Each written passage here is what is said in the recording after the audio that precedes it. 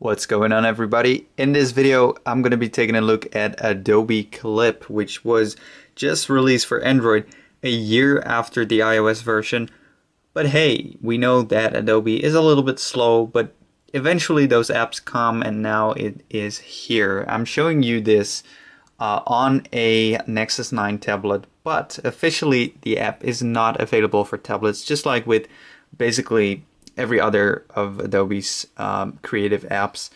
But you can just grab the APK from apkmirror.com, install it on your tablet, and see if it works. But you know, it's not officially supported, so if something is broken, do not expect Adobe to fix it. But you can just try that on your device and see if it works. I really don't know and don't really understand why this app is not released for tablets, because it would make perfectly sense in my opinion. But anyways, it is possible because of how Android works. So let's take a look at the app. It's Adobe Premiere Clip, as you can see, and that means that it's a mobile video editor.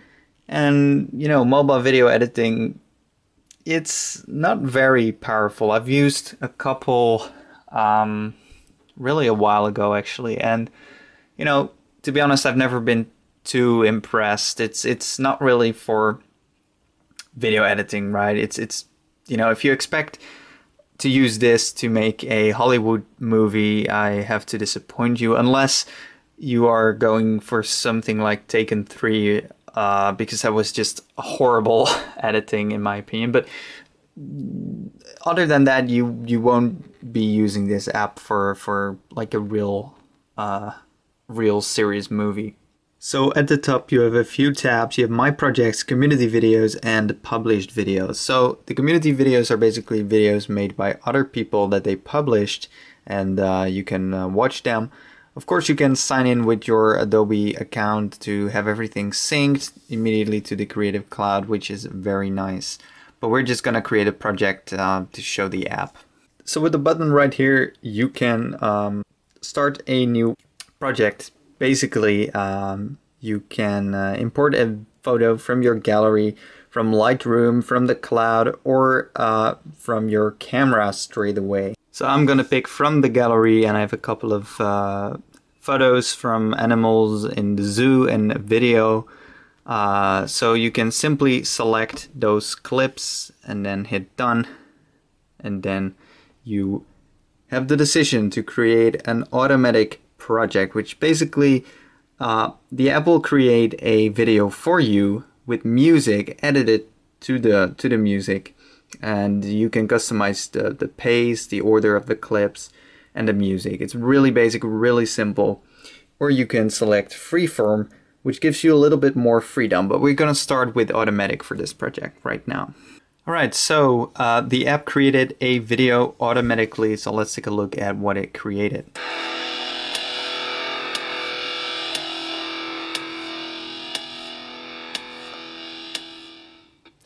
Alright, so it's a very short video, but it's actually pretty cool, and as you probably could hear, the transition between the clips, where they were synced to the beat. Now there are some things that you can do, right? So you can basically select the soundtrack or at which point the soundtrack should start, but I'll just have that at the beginning. I actually pretty liked the way they did that, but you can just select a soundtrack or listen to one. And if you think that's better fitting your video, then you can select that one. But we're just gonna keep the one that they gave us, which is pretty nice. Now I have a couple of things up here.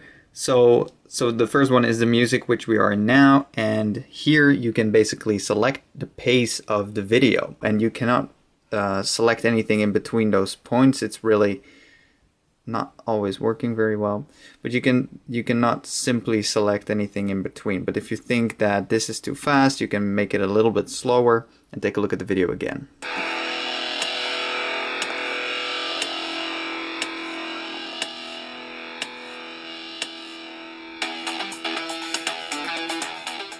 So that's something you can do here. Now here you have another tab, which basically lets you set the order of the clip. So if you say I want the elephant to have that at the beginning of the video, you can simply drag and drop. It works pretty well, and if you start looking at the video again, you will see that the video is at the beginning of the clip. So the great thing is that if you want a little bit more control, you can actually convert this project to freeform by hitting this button. So this will give you a little bit more freedom. You can trim clips, you can change the look and feel of the clip, you can even add titles, adjust the volume. You just have a more more control basically. So let's try that out and see what it does for our clip. Alright, so here you can see our freeform project right now. And one thing you will immediately notice is that you have the clips here at the bottom right away. So you can immediately grab one and basically say I wanted to have that there. So that's pretty nice right away. So with the slider here, you can select the length of a clip. So right now this is a photo that is now being shown for 3 seconds, but with this slider I can make that longer to 6 seconds, for example, if I like that, or make it shorter, of course. For the purpose of this video, I'm gonna make it a little bit shorter. But that's something you can do for every individual clip in your timeline, basically. Again, you have a few tabs up top here. So the first one basically lets you select individual clips and change the exposure, highlights, or shadows. So if I have this elephant right here and I want the exposure to be a little bit up and whatever, I can just drag the sliders around a little bit until I have the result that is good. And the great thing is that you can do that individually for every clip. So the second slider lets you do a couple of things with the clip. You can duplicate a clip and also use it in, or turn it into a story card, which is pretty interesting. So if you have like some kind of a storyboard, you just don't have the footage yet, you can add a picture in and add make a note that you want to add footage at a later point. So that's pretty nice. But let's actually take a look at this clip, because this is a video, of course, of the running rhinos, and you can basically split the clip, right? So here I could say at this point, this white line indicates that I could make a split by tapping that button. And as you can see, we now have 2 clips, which means I can grab this crocodile, put it in between, and if we start watching the video, you will see that you first get the elephant, of course, you will get a bit of the rhinos running, the crocodile, and then it continues with the rhinos. Oops. So that's pretty cool as well. You can just split the clip, essential to any video editor, of course. Because this is a video clip with audio, you have that extra tab up top, and you can completely select whether or not to play audio and change the volume. And there are a few other options as well, like smart volume.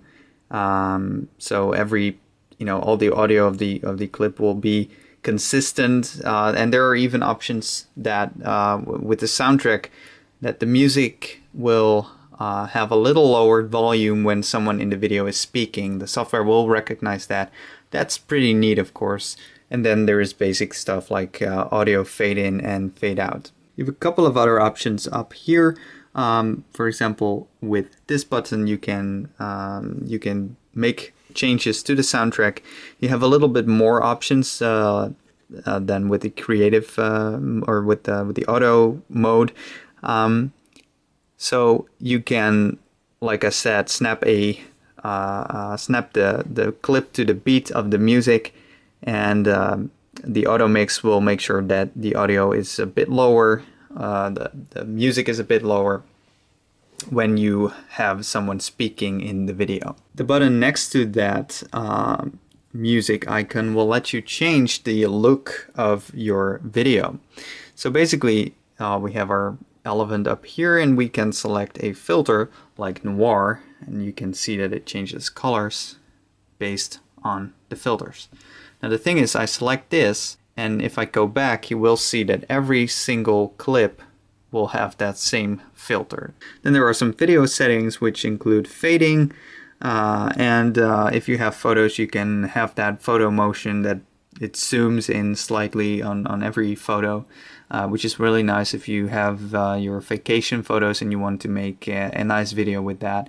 Some nice music and, you know, this kind of slideshow effect. And then when you are done, you can tap this button and watch the final result full screen. That was just a part of the video. That was just 10 seconds, but you will get the idea. And when you are done, you can share it. You can publish and share the video with everyone else. You can edit it in Premiere Pro, so you will actually send it to Premiere Pro on your computer to do some more editing. You can save it to gallery, to Creative Cloud, or publish directly to YouTube. So that's really nice. I think that's a very nice addition. So yeah, that's basically the app. And you will understand that it is very nice for these, I'd say, for these collection of photos that you want to turn into a slideshow.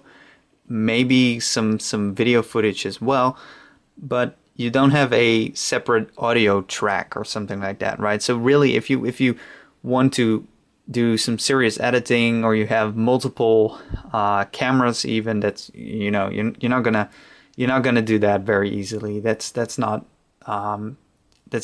something you can do here because you don't have multiple tracks. So for very basic, quick video editing, it's nice, it's good. But if you want anything more, then you can't really do anything with that. But you know, you gotta start somewhere, and maybe this will kickstart your Hollywood video editing career. So give it a try if you are interested in it. And like I said, just grab the APK and check out if it works on your tablet. It works on this one, which is yeah, I don't see a reason why they don't just enable it or allow tablet users to install it. But anyways, guys, thanks so much for watching, and take care.